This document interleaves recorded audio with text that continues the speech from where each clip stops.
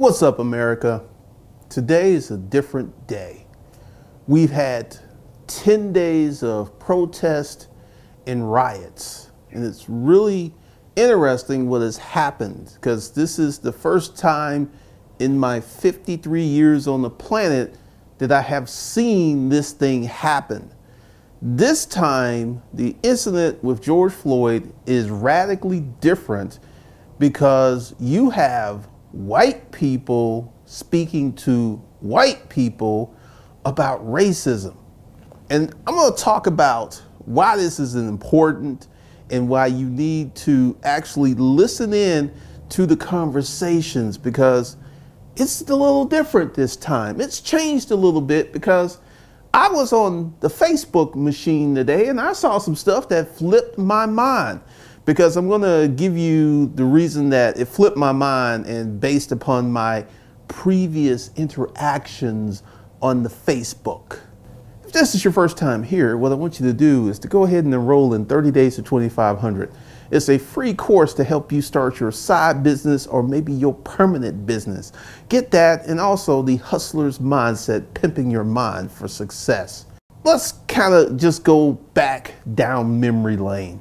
I used to be one of those people who used to argue with folks on the internet. Yes, I was one of those people, and I used to go deep. I used to get hard. I used to be like, ah!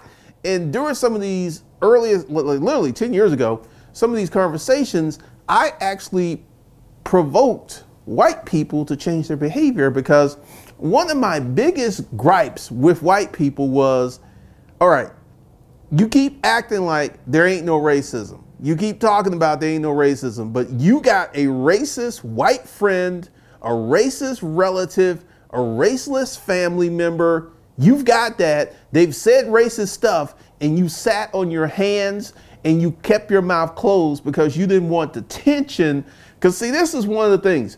I'm from Alabama and we got an expression, white folks from LA, white folks from lower Alabama. And we used to call these white folks the white folks who would scare white folks, because you know what's worse than being treated like a black person, being treated worse than a black person? Being a white person being treated as a black person lover. They get worse treatment. They get worse condescension, and white people know this. And they've been acting for the longest of times that they didn't have these racist cousins, these racist friends. Because I used to like, look, the next time you're in a meeting and when someone white says something racist, you need to check them. Because when I, as a black person, says this, oh, I'm just being oversensitive and all this other stuff. But see, coming from you, it's going to carry more weight. And today I saw that for the first time. I've got a very mixed demographic of friends on Facebook. And I actually saw white people amongst themselves talking about the brutish hell of racism. And this girl, she's about 30 something, and she admitted that she heard the N-word in high school. This is like 12, 15, almost 20 years ago. And she's like, yes, and then she was talking to her friends. It's like, I heard the same thing. And for the longest of time, they would act like this wasn't happening. Like, well, no, racism is only in your mind, black person. Racism doesn't exist. I'm not racist. I don't know anyone that's racist. And today I'm just looking at these conversations amongst white folks who are talking about the painful memories of racism and racist associates who were white. It was crazy. And I feel it's a little different this time. And, you know, to my black folks, you know, this is one of the things that had to happen for racism to start being stamped out, because racism renews.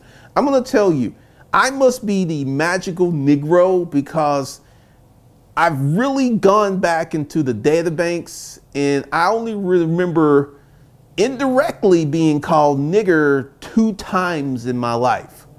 2 times. And I'll explain the situation. First of all, I got to go back to my elementary school, Adamsville Elementary School, which was in Adamsville, Alabama. we had approximately even distribution numbers of race. We had about 50% black, 50% white. This presented a harmonious situation because there wasn't more of us, there wasn't more of them, and the white people who attended Adamsville Elementary and their parents were pretty cool. You know, I mean, I was never called nigger in elementary school. I never even heard it, never dealt with it. Now, this is where things begin to change. We left Adamsville Elementary and we went to Bodenfield, which was the middle school, which was a dumping where the racial demographics drastically changed. It went from 50-50 to 80-20. And this is when all kinds of craziness stuff happened, because I was having a conversation, and this is, like I said, I was called indirectly nigger twice.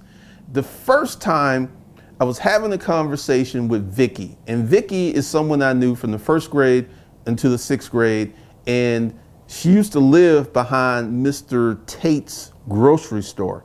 And one day I was visiting some friends because there was this railroad track, and I had crossed the railroad track and I was walking and I saw Vicky, and I just started talking to her because I knew her, you know, we went to school together and everything. And, you know, she was talking back to me. It was a friendly conversation until I mentioned that Vicky used to have a crush on Ricky. Vicky loved herself some Ricky. I mean, whenever Ricky was around, Vicky would show up. I mean, it was clear this girl was crazy about Ricky. And Ricky happened to be my best friend, and Ricky happened to be black. And I was like, hey, you know, it's been, you know, and Ricky moved away. And I was like, yeah, I remember we used to be crazy about Ricky. Then her whole body language and everything instantly changed. And she's like, I don't like no niggers. Just like that. First time I ever heard that word out of her mouth. And this is why I say, because, you know, Ricky was black, I'm black. I was not so callously confused to think that she was only talking about Ricky. She was talking about everybody that was black when she used that word and said it in the manner that she said.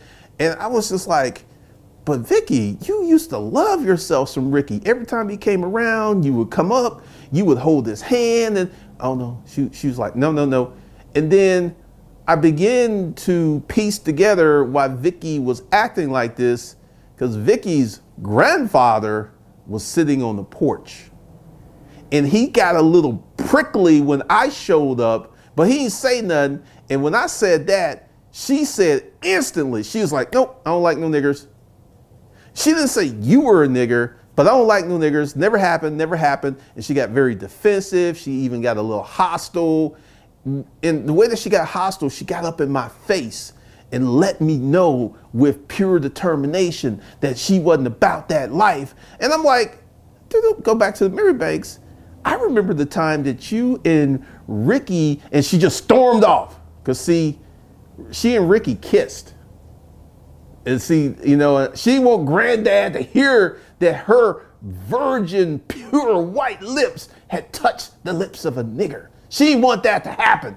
And she walked off. Well, I'll see you later. I gotta go. And she walked off and she shut that conversation down quickly. I was like confused. I was like, I was just perplexed. And I went home and everything. And I didn't think about it. Then the second time that I got indirectly called a nigger was at Bodenfield. Now, this was with Lisa Weeks. And Lisa Weeks' mother was one of the first women to infiltrate the Birmingham Police Department. So she was a trailblazer. Actually, because the way that Adamsville was, I used to walk to school in the morning, and many times that her mother would be taking her to school, they would just stop by and pick me up. I mean, it was like really crazy because, you know, if you're a northerner and you talk about the racism in the South, it's very kind of crazy how racism was in the South for me growing up, because there was this weird social dynamic that was happening because racist white people and black folks got along very well until the numbers shifted, because that's what I remember. Because we were cool at Adamsfield, everybody was cool until the numbers shifted and we went to Bodenfield. So I was we was in the gym, and then Lisa actually used to, like pretty Ricky. Ricky was the dude. Ricky was the man. He was slim. He was charismatic. He had that look. He had that alpha look, the chiseled chin and everything. Because Lisa Weeks used to love herself some Ricky. And I was just sitting there, and and I bust out, and I was like talking, and she was talking to her new Bodenfield people. Bodenfield people came from Graysville, Dosina, Hueytown, Forestdale. So there was this infiltration of white people from various sectors of Alabama, all dumping into Bodenfield. And many of them, which like Vicky and her granddad, racist granddad, they were indoctrinated with that racist doctrine. Because like I said, I remember many a times that Lisa's mother would stop, pick me up, I'd get in the car and everything, and we got along. We were cool. We were really, really cool. Then I just, one day, and this is many years after this incident with Vicky, and I was like, hey, Lisa, we're just sitting there talking, and I was like, you remember when you used to love yourself some Ricky? I don't like no niggers. And I was like, where have I heard this before? And she was with her new Bodenfield friends, and she was like, no, that ain't happened, that ain't happened. And I am almost sure that Lisa and Ricky also kissed. Like I said, pretty Ricky. Ricky was the dude. And I was just sitting there like, I've been here before. I've had this dream before. And it was the same proximity that if I had said that to Lisa or Vicky, and like Vicky with her grandfather, he wasn't around, she wouldn't have responded like this.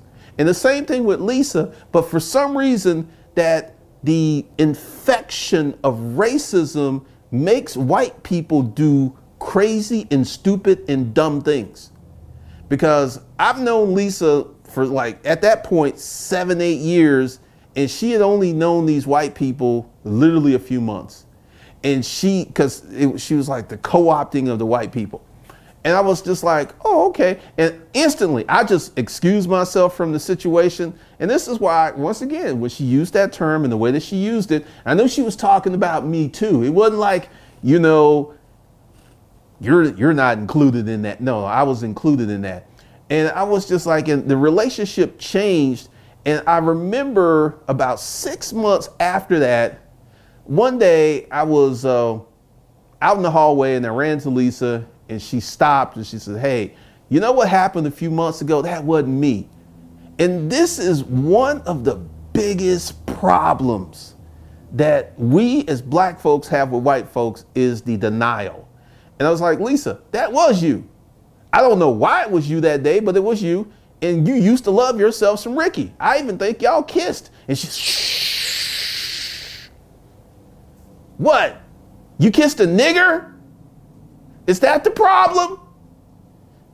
And it was the craziest thing. And, during these protests, I am seeing white women, I love black dick. And that's a whole nother video right there. That's a whole nother video. Because knowing what I know today, because at the time I was a young man, I didn't really know anything. I didn't have any mentors. But knowing what I know, the way that Vicky came up to me, I could have gave her a little black dick, because she wasn't afraid of me. She got really aggressive. She got right up in my face. And I think she was kind of turned on. I really think that was the case. And this is a weird situation where white women who are racist will have intimate relations with black men and love it.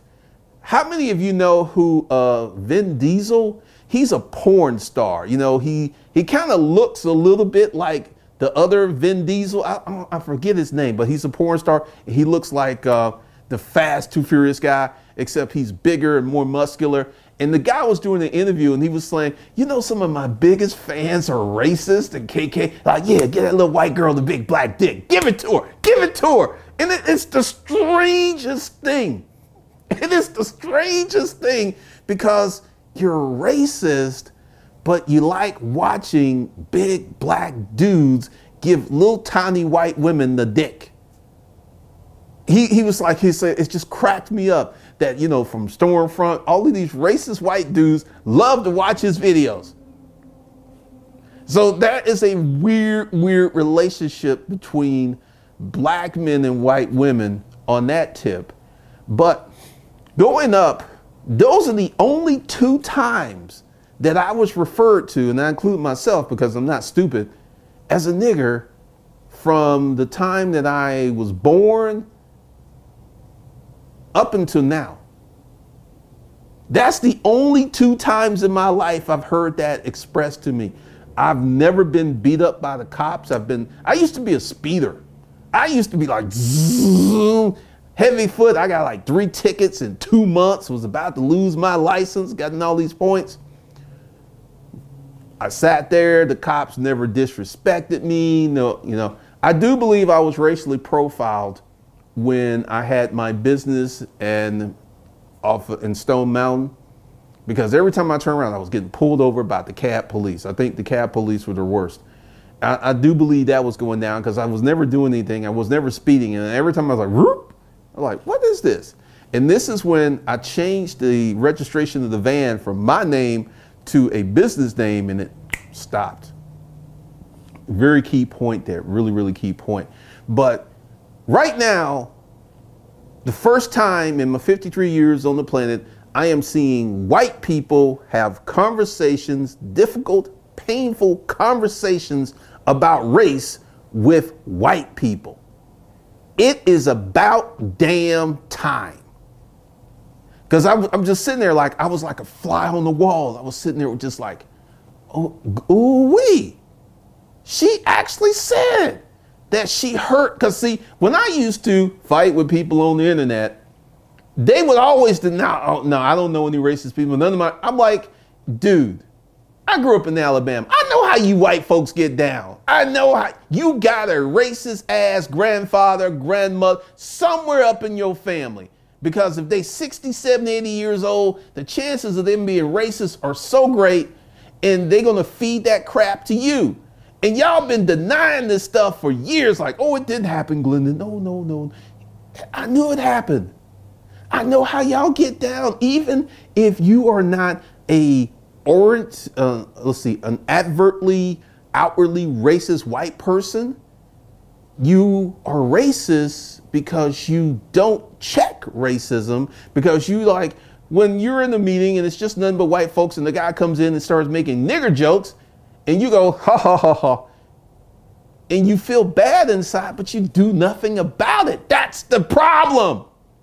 This is how this crap keeps perpetuating. This is how it keeps going on, because you, my dear white person, are not checking the racist white people, just like the good cops are not checking the bad cops.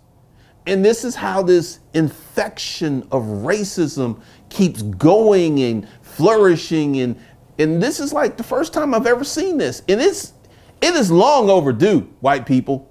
It is long overdue, because y'all have been acting like, well, you black folks, I don't know what this racism thing you're talking about. I don't see it. I don't experience it. I don't have any racist for white. No. If you're white, the chance of you having a racist ass white friend relative is so great that any black person with just a little bit of common sense knows this. And right now, you got white people out there denouncing their white privilege, which I think is carrying it a bit far. But it is some level of different conversations that are going on right now that have not gone on in these United States of America ever before. And it is about damn time. Because, you know, for me, I have to be honest and say that racism really hasn't impacted my life. But my name ain't Jamal. My name's not Leroy. My name's not Too Short. And, you know, like George Floyd, going back to the Candace Owens videos, which was just tacky, what does his past have to do with him during that moment when the cop, you know, even Candace was like, well, yeah, what the cop did was wrong, but George Floyd, we shouldn't make, why shouldn't we? Why shouldn't George Floyd be a representative of change, an agent of change? Why shouldn't he? Because that's what I see George Floyd is. He's an agent of change. He gave his life, he lost his life, he was murdered, and this has facilitated change. And we celebrate people who facilitate change. Martin Luther King facilitated change. We celebrate him. George Patton, General George Patton facilitated change. We celebrate him. Franklin, FDR, let's see, the Kennedy. We celebrate people who facilitate change. We put up monuments to them. We study them. We write history books about him. And George Floyd was an agent of change. So why shouldn't we celebrate George? Many emperors, many kings were corrupt. And we've got statues and Bibles. King James, he changed the Bible. King James, the King James version of the Bible. King James just like, hey, put a little pepper, put a little salt, a little spice on this Bible. I'm going to change this word to Lord and all this. King James completely rewrote the Bible. So why shouldn't we celebrate George Floyd? And like Candace, like I said before, you didn't know George. You can't speak to his character without knowing him. You can just sit back and poke assumptions to feed your GOP-backed, bated breath people who are like, yeah, speak that talk, Candace. Say the things I want to say, but I can't say. Speak it. And, you know, it's like George Floyd, like I've never seen anything like this ever in life. I've never seen anything like this. And the conversations need to keep going because white people need to start checking white people. Because when I'm a black person, it's like, oh, you racist. Oh, that's easy. But when, you know, you're a grandmother, you've been racist your whole life, and your 9-year-old granddaughter's like, Grandma, that's wrong. She ain't black. She has no agenda. She just told you you were wrong, and now you got to check yourself. I'm about to tell you the craziest story that happened years and years and years ago. When I was at Schofield Barracks, we used to get down with a lot of stuff because we were in the barracks, we were horny little troops and everything. And one of my best friends, Alex, he got Becky, her name was Rebecca, she was really Becky, pregnant. Now Alex was black and Becky was white. And Becky knew, she was just like, oh my God, my family's gonna flip out. And she's like, why? Because my family's racist. And I'm like, really? She said, yeah. And, you know, Becky's father was a member of the Ku Klux Klan. You know, this did not go over well with Alex giving Becky the D with her dad. And, you know, she was in the military, he was in the military. They had the cutest little baby. And then Becky's parents came to Hawaii to visit their firstborn grandchild. The Ku Klux Grand Dragon came to Hawaii because Alex was like, man, you know, you gonna come over here because I don't know how this gonna go down. So I was over there, Alonzo was over there. You know, we were stacked deep because, you know, this is our boy and we got our boys back. And this guy, he ain't bigger than nothing. Dude's like 5'7", 5'8", little skinny, little wiry guy. You can tell he has some muscle on him and stuff. And he comes in and he looks at us like, gentlemen, he shakes our hands and everything. And the first time he held his granddaughter, this man flipped. He flipped. He completely flipped. And, you know, he was very nice to Alex, and the wife, she was looking paranoid because she knew the wife wasn't racist, but she knew her husband was racist. And she was like, what's going to happen? What's going to go down?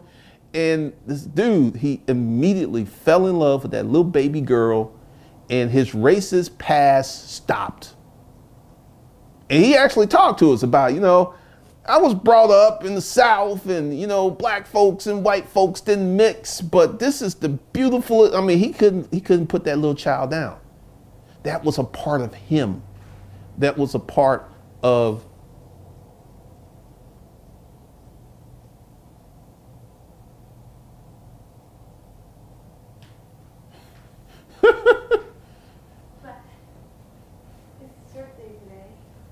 Okay.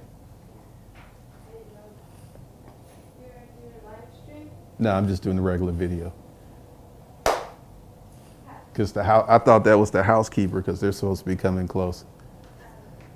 And he literally transformed that day. And this is one of the things that so many people don't want to see, is one of the agents of transformation, that when people get together and start producing babies. And this dude, you know, and like Alex left and they went home, and Alex was like, man, dude was super nice to me. All the neighbors were nice to me. Because see, this was the Ku Klux Klan dragon. He had some weight, he had some pull. He told people to do some stuff, they fall in line. It was crazy. I want you to think about that. And I'll never forget seeing this dude, because, you know, I had heard about Klan members, but I had never met one openly that knew he was a Klan member. And it was crazy what happened. It was crazy how this all went down. It was crazy how I saw the love in this formerly racist man's eyes for his granddaughter. I saw that love, I felt it.